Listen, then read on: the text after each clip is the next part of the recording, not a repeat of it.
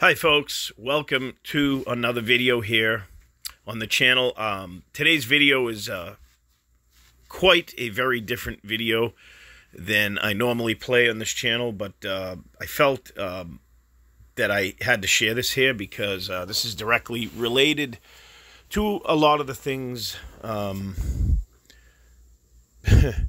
are happening in the world right now, let's put it to you that way. And this is one of the videos that I had shared on my other channel called Waking Up the Sheep. If any of you have never gone over to that channel, you could click in the About page here on my channel here on DoorDash Sucks channel. Click on the link to Waking Up the Sheep, and that'll bring you to my other channel. The other channel I ran for over 2 years. It's still up and running. I just haven't posted anything there in about 5 months, 4 months. And even when I had this channel, I really didn't share that immediately with the channel because I guess the community wasn't ready to hear it. And kind of been spoon-feeding you folks that have been willing to listen, that have ears to hear and eyes to see. Now, this video that you're going to see is not meant to scare you folks. Don't get in fear and be scared, especially those who are Christians, because we know who wins the war and the battle at the end, right? Jesus. But this is for people who may be on the fence and don't understand things and may not believe in things that are going to happen or going to come to the world. And this is meant to open your eyes, wake you up, so you start following what God wants you to do, what his plan for your life is, okay? Many of you may reject this, and some of you may cling to it, and it's going to touch your heart, and you're going to change things that you need to change in your life and all of these things, right? Remember, I'm just a messenger, folks, and I also love each and every one of you here on this channel because you're all brothers and sisters of mine. And what brother and sister, or what brother would I be if I didn't share the good news and the gospel of Jesus and the things that are coming to the world? Now, one final thing I'll say, you know, you guys and gals, I mean, you must watch TV and hear the news about the war in Russia and all that stuff, what's going on, okay? And you've heard stuff about China, okay? And things that are like the world is just upside down, right? So it's war, rumors of wars, wars and rumors of wars, right? And that's told in the Bible, actually. But it gets more than rumors, folks, eventually. And so you need to be prepared for these things. And this message is here to help you. Now, the link to the full video will be in the description that will lead you over to my channel to watch the full version of this video. And I highly, highly encourage you to watch the entire video. That's going to be up to you whether you want to see it or not, because there's way more information in that video than there is here. It's detailed. I edited this down. I also took out the intro to my channel in here from my other channel with the music and stuff, as far as the full 2-minute intro to my videos over there. So this is the type of stuff that I do over at that other channel. And I guess the Lord had put it on my heart to do this channel and kind of ease this into you guys so you would, you know, see the reality of things. One last thing I'm going to say here. Look at where we are in 2023 right now as we stand. Look at where your life is. How good is your life going? Are you good and plenty? You have everything? You got lots of money? Are you struggling? What's going on, right? You go into the stores, you see food shortages and all kinds of stuff, right? Prices of food are very high. There's lots of layoffs coming, okay? The video you're going to see was by a man named Chuck Youngbrandt. He died a few years ago. He came out with this prophecy, this information in 1999, but he was given those visions in 1972 and then leading all the way up to, you know, when he died. The reason it's interesting is because when you hear what's in this video and you look to see where we are now in 2023, it's going to make a lot of sense to you. So please don't take this video lightly. Don't take the messages lightly, because it's critically important, especially for your soul going forward, because we're born and we have to die someday, folks, right? And this life is very short. So at the very least, give this video a look-see and a view through. It's only about 34 more minutes from this intro. It's a short version of the full version. Like I said, the links are in the description. But I felt as though you all needed to see this, okay? You'll be thankful in the end or down the road that you listened to this information, because when the things happen, you'll understand why you were able to see this. And I give all honor and glory to God, because he put it on my heart to share this on this channel with you. So with that said, I'm going to play the video. Please watch it through, and please go over to the link in the description after you have seen this 34-minute video, and go over and watch the other video when you have time, because the other video is like 2.5 hours long, or 2 hours and 38 minutes. But it's real important, okay? So if the Spirit leads you, remember, the Spirit is willing, but the flesh is weak. Remember that. The Spirit is willing, but the flesh is weak. Don't be weak. Stand up and seek out the Lord in all his ways, okay? All right, folks. That said, let's move on to the video, and I'll catch you on the next one. Take care.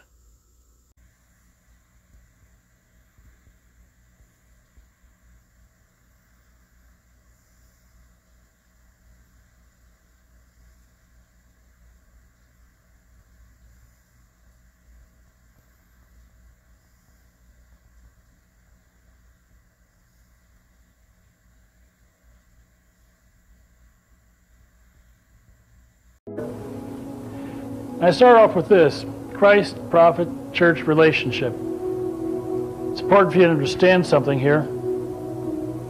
Jesus will reveal to his prophets in visions and revelation by word what's coming.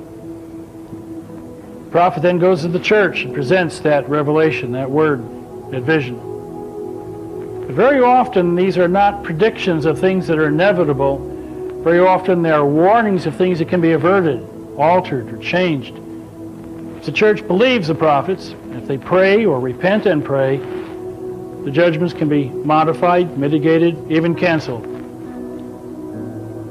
If they do not believe the Lord's word by the prophets, if they do not repent or pray, then the things the Lord warns will come to pass with certainty. And I've seen it go both ways.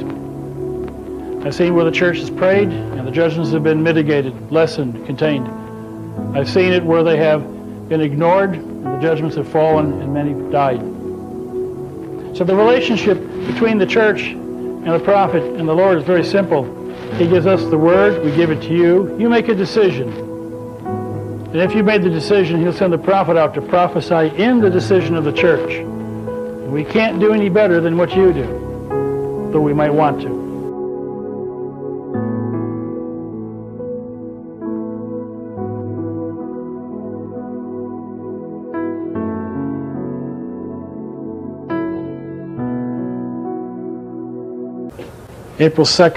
January 2nd, 1978, when I was abiding in Christ, Jesus spoke to me and said, 8 flags will fly over the Americas, and the U.S. flag will not be one of them.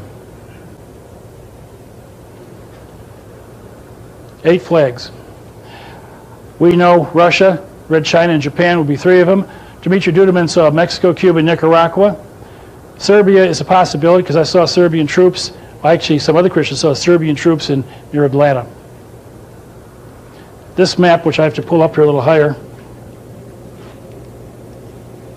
this shows, by the way, when the thermonuclear attack hit the United States, everything south of Orlando, Florida, sunk.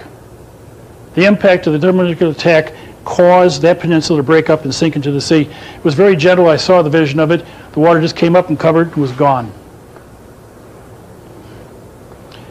This shows the areas, the Father's circle with his finger, northern Florida, northern New York, central Arkansas, northern Dakotas, northern Washington State, where he said, I will keep many alive here. This is the last area of the United States. These are the invasion routes the Chinese and Japanese will follow, and the Russians from over here. This is the destruction area in the Midwest from the earthquake, the big one I talked about earlier. This little spot right there, that's where the president will be at, in a salt mine. The government will resort to being in the salt mine. I saw the invasion, I saw the conquest, I saw the occupation, and I'll be talking more about that, and praise God. I know Christians. I know one Christian named Ellard in Ontario, Canada, who told me, he called me after hearing this revelation, that one day he was plowing his fields. He's a potato farmer. He calls himself a French fry farmer because his potatoes are used for French fries in the United States. He told me that he was plowing his fields and he heard this rumbling and roaring noise and the ground was shaking. He looked up and the sky was filled with planes coming from the north going to the United States. And they were Russian transport planes. That's how they get 1 million men here. He said there were at least 3 deep, almost wingtip to wingtip, huge planes, cargo planes. They'd fly them in the invasion. The people that invade will seize air bases. Then the planes will come in and bring the troops, and then tanks, artillery. They're going to use Philadelphia as their supply base. The Russians used neutron bombs, killed off the population of the city that way. We saw that in the vision. Praise God. I saw the Chinese doing terrible things. They killed everybody in Los Angeles and San Diego. Men, women, and children, everybody. They simply dug big pits, put the people in there, and buried them alive. They were killing everybody in sight. They intended to exterminate everybody in this country. Then God did something which prevented them from doing it, and they changed their policy. But they're not friendly by any means. Japanese landed up at Astoria, Oregon. It was interesting because I saw a tape by Henry Gruver. By the way, this was published in 1979. I saw a tape by Henry Gruver where he talked about the invasion, and he saw Oriental troops landing at Astoria, the same place the Lord showed me, 1977. I called Henry and I said, yeah, they're Japanese. He said, how do you know? I said, I heard them speaking Japanese. I tried to learn Japanese, didn't succeed. But that's how I knew it. These others were diversionary, a question mark. I'm not exactly sure where they landed. The troops landed and deployed inland, causing a lot of confusion as to where the main invasion force was taking place, which was Slaughter Beach. This is a fascinating thing. This has been published, it will be published, and other Christians will know it, and yet our armies won't know where the main invasion force comes. They won't know. They don't believe. But if they believed, they'd be waiting for them on the beach, and it wouldn't happen. They'd be waiting for them on the beach, it wouldn't happen. But they won't believe. Sad. The church has been warned, but they won't believe either. You do. Most of you do. Amen. Praise God. So the message is for us. God's going to be with us and bring us through. Amen. On April 21st, 1977, Jesus spoke to me and gave me basic outline of the judgment coming on America. I've broken it down to 3 periods: first year, second year, third year. He started out by saying, do not buy an air conditioner, get used to the heat. Do buy gas cans and store white gas. Spring rain will be followed by summer heat and gas shortages. The dollar will begin to slide in July. For this reason, crude oil imported to the United States will increase sharply, and there will be gold value problems. Temperature rise will begin in early June. I asked the Lord when in June. He said June 9th. And climate temperatures reaching peak highs in July that will hold all the way through to September, followed by sudden and drastic temperature drops in October. There will be no rain of any significance from mid-June and on. Japan and China will become friends through economic agreements this year. And in 1977, towards the end of the year, Red China and Japan signed their first economic agreements. What was going on? The Lord was showing us, we were seeing what he calls shadows or early patterns of the judgment emerging. that were not the fulfillment of what he was talking about, but it was an evidence saying to the church, this is not going to happen in some distant time, 100 years from now or 10 generations from now. It was coming in our time, because we were seeing the early evidence of it indicated it was going to come in our lifetime. And Jesus said the church will continue as before. The angel of death awaits throughout this year. What did he mean by that? The church had been rejecting his word all along. And he was saying that when this judgment begins to surface, they will continue rejecting his word, even though the evidence will be obvious. The angel of death, what does that mean? He showed me that the angel of death would go through the church and reap a vast harvest among the rebellious and disobedient, killing 90% of those people in that church system. 90%. Only a tithe, 10%, would actually survive. The Lord said, do not fear. This year many will lose jobs, and city and state governments will fail suddenly. There will be serious economic crumbling. Then the Lord gave me Psalm 37, verse 39. The salvation of the righteous is from the Lord. He is their refuge in the time of trouble. The Lord then said, disease will start from California and move east. Many left incapacitated. Again, we saw a shadow of this. In 1983, AIDS started in California, moved east across this country. But that is still not the fulfillment. It was only an early warning pattern of even worse to come. Then the Lord said, from Georgia, a plague to kill thousands as it spreads. Panic and fear will grip the nation. Food riots will break out in August in many major cities. Food cost is soar, availability declines, quality poor, hoarding magnifies the problem. Government tries, but fails to instill confidence. Those who rebel against God will also rebel against government, and hundreds of thousands will want for food, and starvation begins. Then the Lord gave me Psalm 37, verse 25. I have been young and now am old, yet I have not seen the righteous forsaken or his children begging bread. Heat is unbearable, no rain.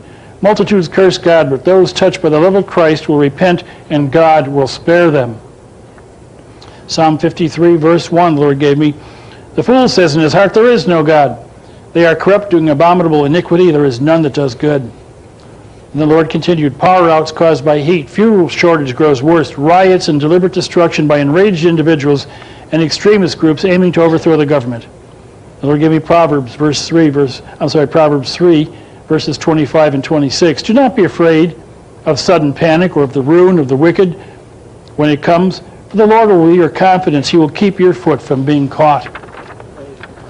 Local police will fail to deal with the violence. The state troops will be called out, and in some areas the violence will be so severe that federal troops and tanks will have to be called out. The Lord gave me Psalm 125, verse 2.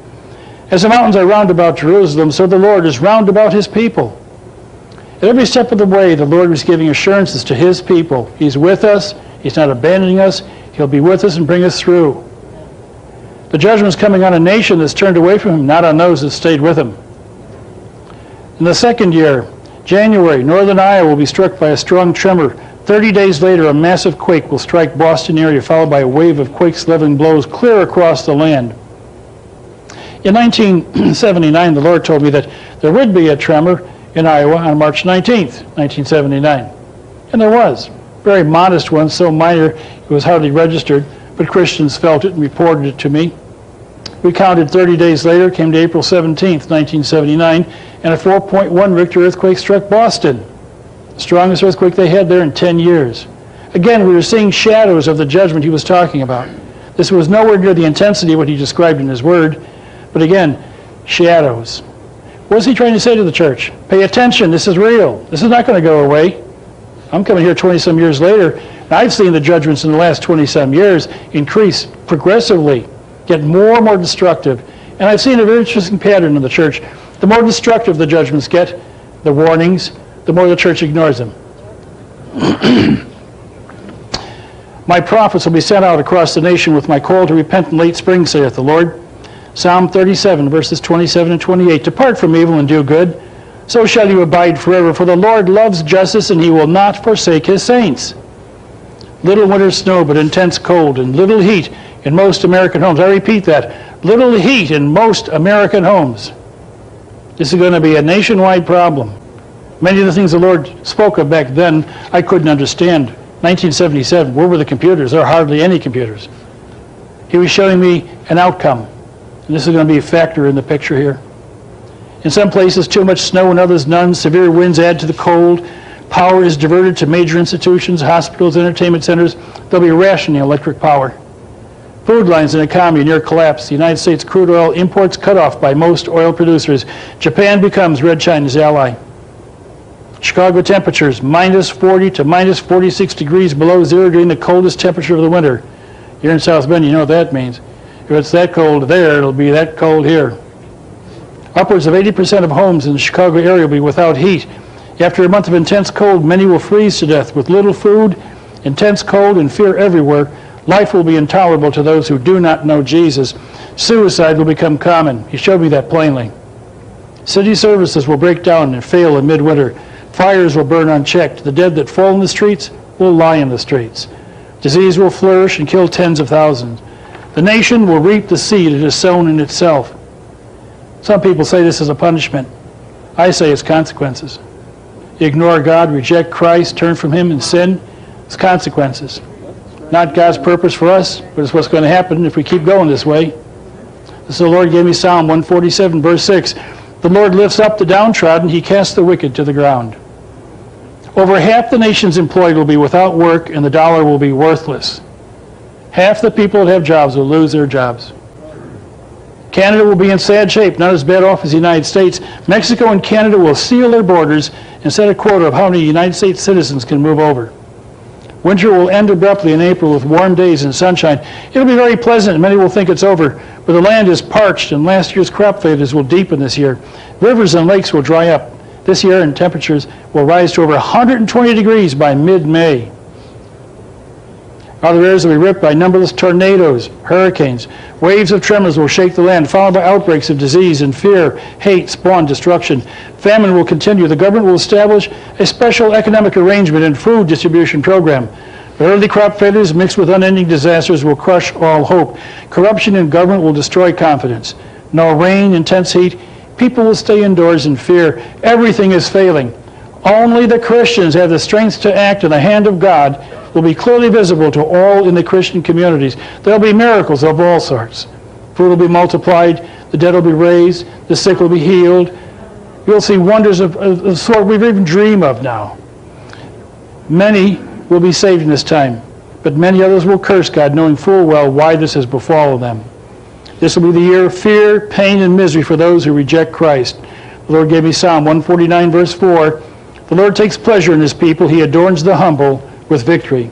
Sin will grow to its deepest, even in the midst of judgment, with a call to repentance the loudest, with visible signs and wondrous miracles, and the mercy and love of Jesus reaching to all. Multitudes will reject Christ in knowing ways, and the depth of depravity and abominable behavior will stun even the most compassionate. Persecution will also reach a high in this year, and in many states with government approval. Jesus said, my prophets and messengers will be abused and hated and injured and killed. The wrath of God was much blended with God's mercy, but now the wrath of God will burn hot. His fury will be unleashed in a terrible way. The Lord gave me Psalm 125, verse 3. The scepter of wickedness shall not rest upon the land allotted to the righteous, lest the righteous put forth their hands to do wrong. The giant earthquake strikes the Midwest. Literally the whole continent is shaken by the intensity of the earthquake. The Midwest United States is devastated. The Russians and Chinese have been formulating contingency plans to deal with the United States, aiming at long-range wearing down of the United States that required close cooperation. Although they review the possibility of war, neither power wants to risk war until there's no risk. Both agree that the United States is not to be taken intact, but to be destroyed after weakened.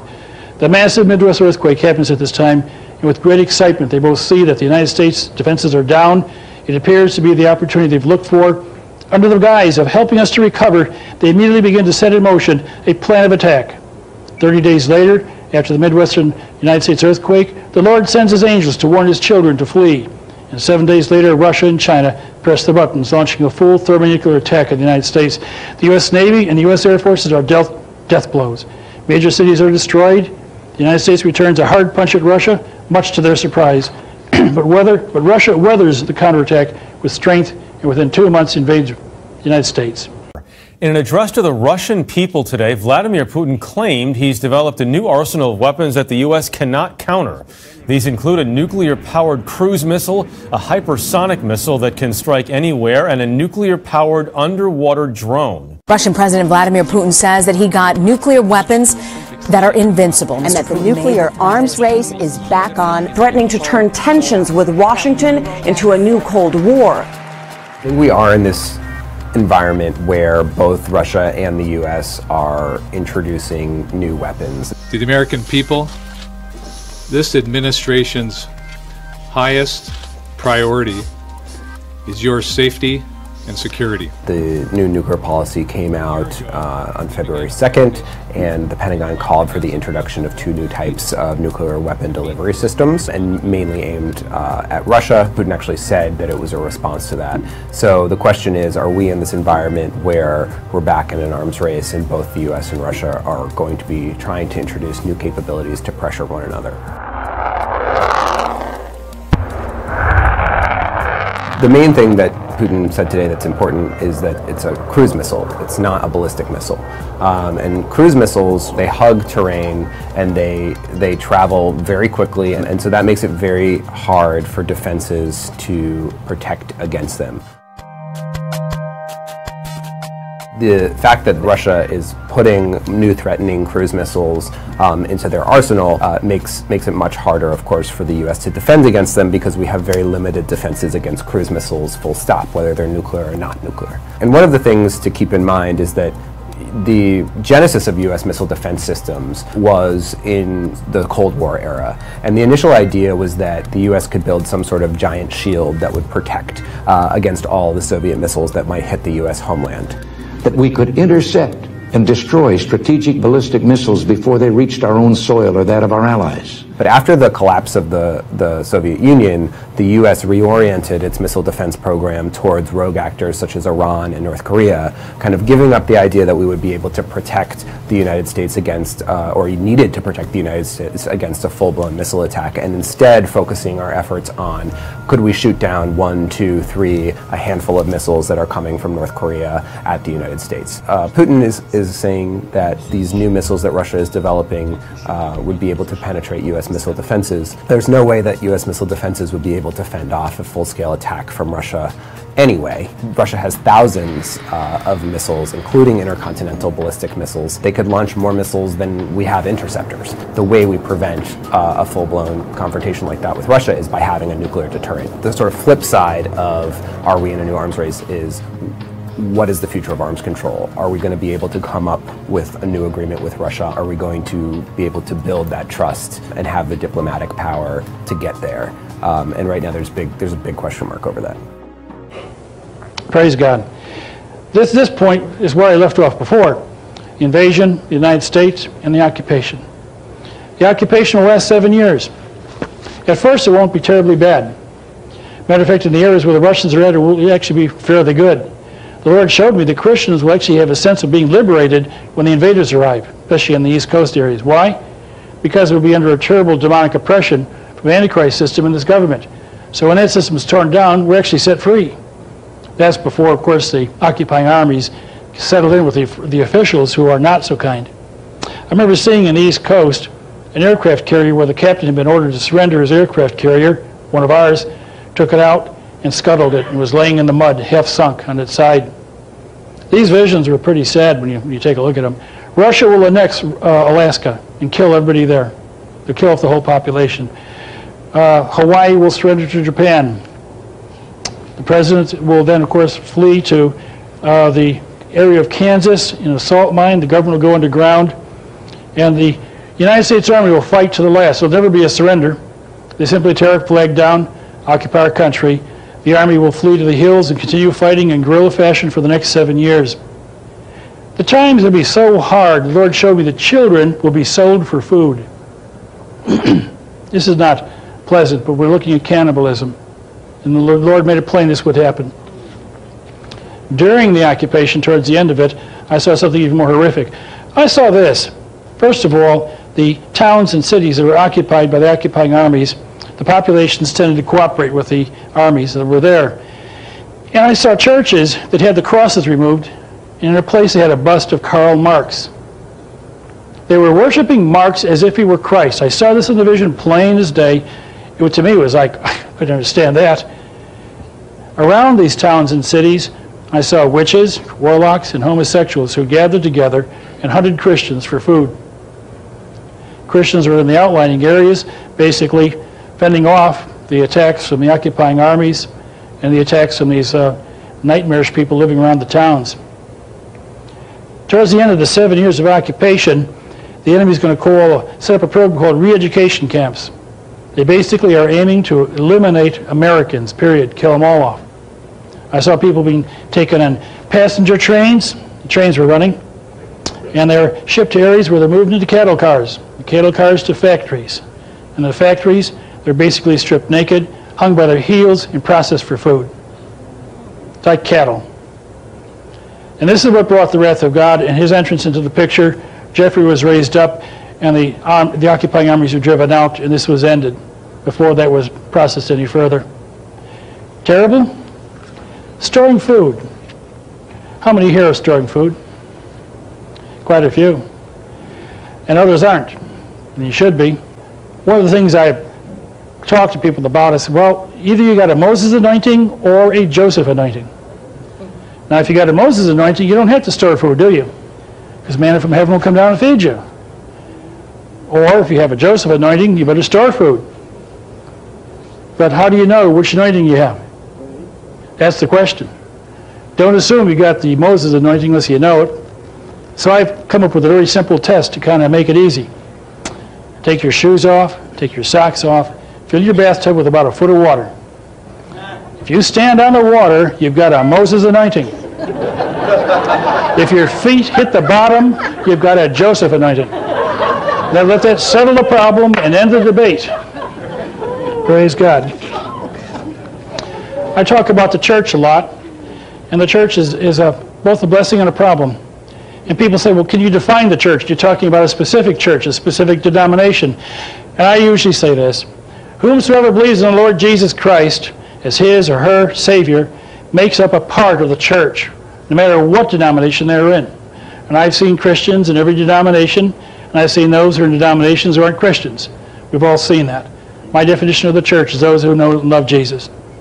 Now, not all have Jesus as their Lord. I believe most here do. But, praise God, all those who are saved make up the church. People also have asked me, should we fight the enemy armies when they come in? Well, if the Lord God has given us into their hands, how can you possibly prevail against God? Don't do it. You'll get killed. It's as simple as that. If the army can't stop and it's got tanks and artillery, do you think you're going to stop them with a pop gun? I don't think so. One brother once time, he said, oh, he got himself this big rifle and he's going to shoot the Chinese. I said, yeah, sure he will. I said, you'll set up your hill, you'll take a couple of shots at them, they'll come with a big artillery piece and blow you away in one blast, and that's the end of that. No. God has said he's given his hand into the hands of the enemy. He's got a reason for it. Don't resist that. Don't resist that. And don't fear it either.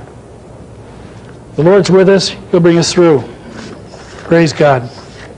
I saw Russia invading Iran, and I knew by the Spirit of God our military is going to be destroyed in this war. Our army will go over and not come back. They'll all die. There'll be a few spared, a few will come back, but they'll not be in great shape. Then the Lord said, come, there's more. This time, I saw North Korea invading South Korea. I saw Japan shaking. I saw Taiwan being attacked by Red China and actually invaded. And then I saw the Philippines turning blood red. Now, what I knew was our military was stretched so thin we couldn't cover. These things are all happening in the same year. War in the Persian Gulf, North Korea is invaded South Korea, Red China invades Taiwan. Our military can't cope with it. They're stretched so thin they can't meet the threat anywhere. We try to meet it in the Persian Gulf area where the oil fields are at, and our army is destroyed. Then the Lord showed me this. This will also happen. I saw the 3 volcanoes exploding on the west coast, as Stan has mentioned. And he says, the Lord said, continue praying as you are. This will have the greatest effect towards obtaining mercy. Obtaining mercy. That's what the church is all about. Don't pray for judgment, pray for mercy. Pray for God's help. Pray for his love to be shed out on all men. Pray for salvation of the unsaved. We don't need to pray for destruction. It's going to come all by itself.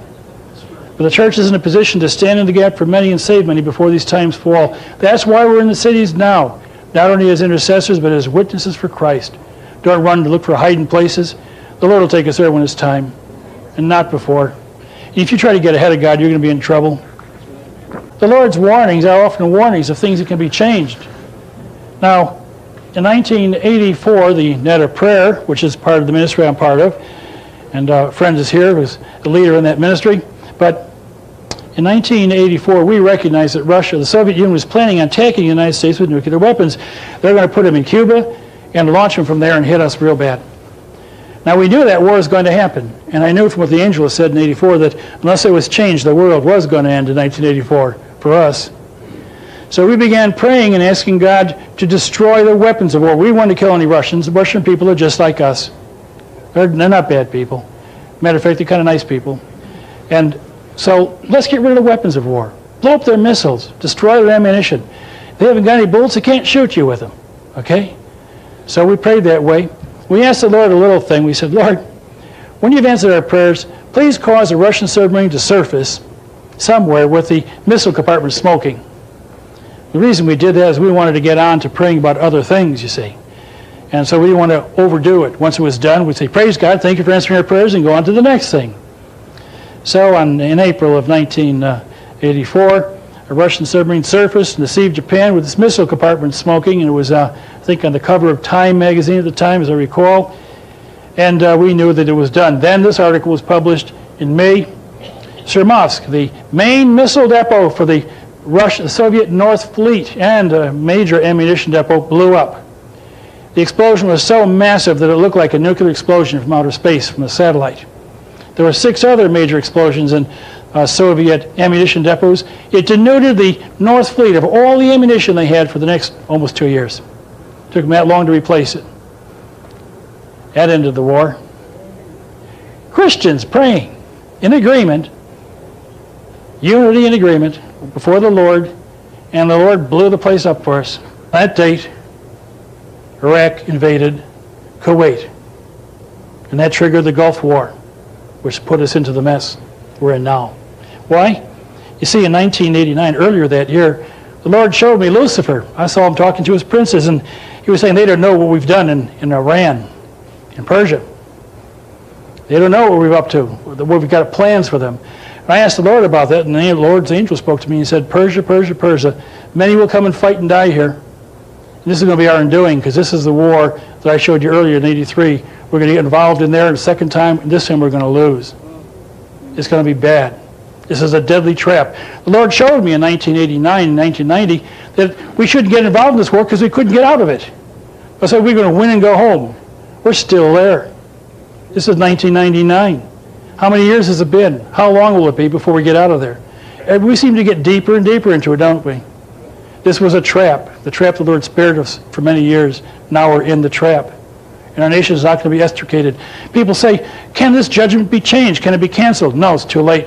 In 1988, Jesus spoke to me and said, henceforth no longer call my church to pray. Henceforth tell my people, repent or die. The judgment's set. It's going to come. You ask me when? I don't know. I do know this, that we're in a mercy period right now, which will end in August of the year 2000. After that, the judgments are going to intensify and get worse. How much time we've got, I don't know. But I do know one thing, that if you're praying and watching, the Lord's going to show you what's coming, and you'll be ready. Okay? Now, what I shared with you tonight is pretty complicated, a lot of detail. But we're talking about a major earthquake striking September 2 years before the big one will come. We're talking about an accidental nuclear attack that'll be preceded by a hurricane in September. The accidental nuclear attack will come December. 2 years later will be the thermonuclear war, and the invasion of the country will follow. The Lord's provided us with enough evidence that if we watch the season and keep our eyes open and praying, we'll see it coming. But in the meantime, we've got time. Time to do what? The will of God. Praise God. And also, remember this, brothers and sisters. Jesus gave us a commandment, love one another. Not a request, by the way. A commandment, love one another. There's a lot of things that can cause separation in us, and doctrines and views and opinions, but don't let these be a barrier. We are all in Christ, we all love Jesus, and Jesus loves us, and we should all love one another. And as we're united in love, then in that fellowship we have authority, and through authority in prayer we can do many things to save many. And that's what our job is. We're here to help others. We're here to bring them out of the trouble they're in and into salvation if they'll accept it. And that's our job. That's our call. That's our joy. Some of you did not have great father figures. Some of you had fathers who passed away before they could give you a blessing. Others of you, for one reason or another, are unable to receive a blessing from your father. To you, I want to offer the blessings of the Heavenly Father through myself, an earthly father. This type of blessing is seen in Numbers 6 as God blessed the children of Israel under the pronouncement of Moses. It goes on to say that upon blessing the people, God would place His name and bless those who heard it. That means you. Therefore, may the Lord bless you and keep you. The Lord make His face shine upon you and be gracious to you. The Lord lift up His countenance upon you and give you peace. And from me, from my heart, as a father and a grandfather, I'd like to bless you in this way. May you reach the purpose for which you were created. May you have courage above your peers. May you have more passion for the things of God than others think is necessary. May you dream more than others think is practical. May you expect more than others think is possible. And may you choose wisely without earthly bias. You have people to influence that you've not yet met. You have lives to change that are waiting for your arrival. You are strategically placed wherever God takes you by His grand design, just so you can become everything He made you to be. That place is the place you can grow best. That place is the place where you can be most fruitful. The place where the future is changed because of your presence. May you see vistas that others don't even know exist. May you see God in every petal of every flower and every blade of grass, for each of them are designed by His hand. May you bless your children, and may they become giants in the faith under the mighty hand of God. You won't fail. You were made by God to be here for such a time as this.